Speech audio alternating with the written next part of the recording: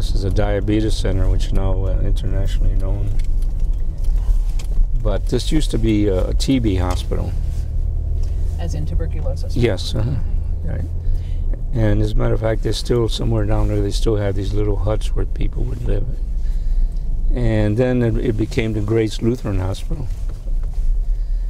And they were going to close it.